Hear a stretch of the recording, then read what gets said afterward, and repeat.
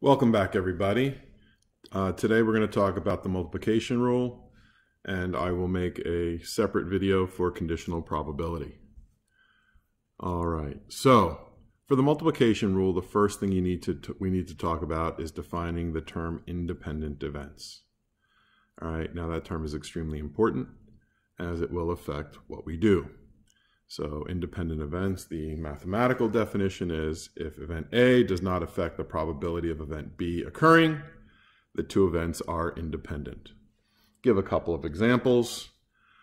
If we're rolling a dice and we roll once and get a 6, and then we roll again and get a 4, those two events are independent. Just because we got a 6 once doesn't mean we are more or less likely to get a 4. All right. The second is drawing cards from a deck. All right. So if we draw a card from a deck and then we replace it, the deck still has 52 cards in it. So when we draw the next one, the probability is not affected. All right. Let's scroll up. If we have independent events, the probability of A, and the keyword is and, all right, probability of A and B occurring is the probability of A times the probability of B. All right, let's do a quick example. A coin is flipped and a die is rolled. Find the probability of getting a 4 and a head. All right, so the probability of getting a 4 and head, all right, is going to be equal to, right, probability of getting a 4 when the die is rolled is 1 out of 6 because we're using a standard die. The probability of getting a head is 1 out of 2 because it's either head or tail. And we see that when we multiply these two together, we get 1/12. Now this is a great way to do it. It certainly doesn't take that much time, but we can also use what we call sample space. So if we say the sample space for a coin being flipped is either head or tail, the sample space for a die being rolled is 1, 2, 3, 4, 5, or 6. We can see that all the possible combinations of these, we would have a head and a 1, a head and a 2, a head and a 3, a head 4, a head and a 5, a head and a 6, or we could have a tail and a 1, a tail and a 2, a tail and a 3, a tail and a 4, a tail and a 5, a tail and a 6. And what we see is that this sample space is 12 long because we have 6 with the head and 6 with the tail. The probability of getting a head and a 4 is just one of the units out of the 12, hence again 1/12. Once again, just another way to represent the data. All right, let's try another one. A card is drawn and then replaced, and then a second card is drawn. Find the probability of getting a queen and an ace. Now the first thing is that we see some keywords here, and replaced. All right, that tells me that these are two independent events because we are drawing a card out of a 52 card deck, and then on the second draw, we're still drawing a card out of a 52 card deck. So the probability of getting a queen and an ace is going to be the probability of getting a queen times the probability of getting an ace. Right? The probability, there's 4 queens in a deck out of a total of 52 cards. Probability of getting an ace is 4 out of, again, 52. So when we multiply those together, I got 16 over 2,704. And when I simplify that I get 1 out of 169.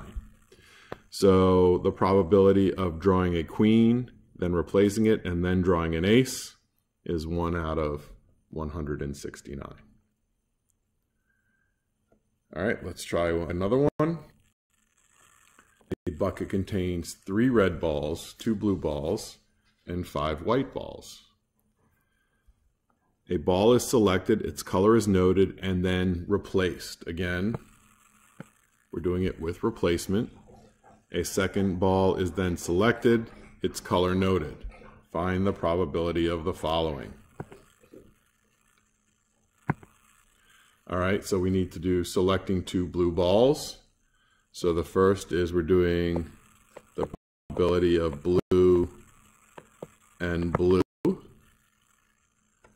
So that equals, so how many blue balls do we have? We have 2 out of a total of how many balls? Let's see, so I got 3 plus 2 is 5, plus 5 is 10, 2 out of 10.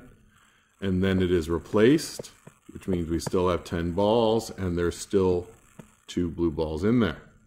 So it's 2 times 2 is 4 out of 100, and we can simplify that to 1 out of 25.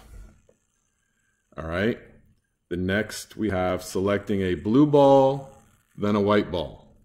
So because this is independent, I can do the probability of blue. The key word is and, right? So a blue ball, then a white ball. And I'm going to multiply that times the probability of white. So that's going to equal, again, probability of a blue ball. We learned from part A was 2 out of 10. And I'm going to multiply that times 5 out of 10, if I can write a 10. Which equals 10 out of 100, or 1/10. All right, selecting a red ball, then a blue ball. So we need the probability of red times the probability of blue, because again, we are with replacement. Let's look back at our problem. And what we see is that how many red balls do we have? 3 red balls, all right. And that's out of a total of 10, so I have 3 out of 10. And we know from part A, probability of a blue ball is 2 out of 10. And when we multiply these together, we get 6 out of 100. And that simplifies to 3 over 50. You can either do probability as fractions or decimals. I personally do fractions, but if your teacher does decimals, you are welcome to convert. All right, so last problem that we're going to do. A Harris poll found that 46% of Americans suffer from stress once a week. If 3 people are selected at random, find the probability that all 3 will suffer stress once a week.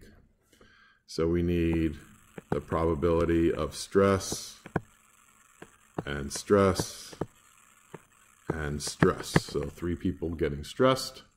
So remember, our probability now in the problem is in the form of a percent. We need to convert it to a decimal. So that's 0.46 times 0.46 times 0.46. And what we note is that when we multiply these together, I get 0.097. So that's the probability that if we draw 3 people at random, that all 3 will be suffering stress. All right, so this is a quick note on the multiplication rule for independent events. I hope you guys enjoyed it, and I'll catch you on the back end. Thank you.